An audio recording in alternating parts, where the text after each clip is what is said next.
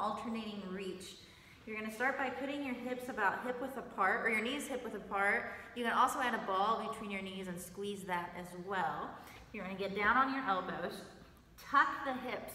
When you tuck, make sure your mid-back is not what comes up. So that should stay pretty flat. Try to get the tuck from down here, from your hips and from your low back, not the mid-back by you crunching.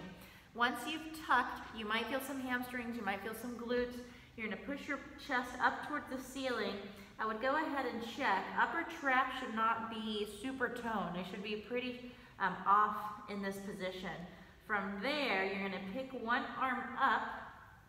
You can put your other hand on the other shoulder, and you're gonna hold this for 3 to 5 breaths. What you don't wanna start doing is moving your chest.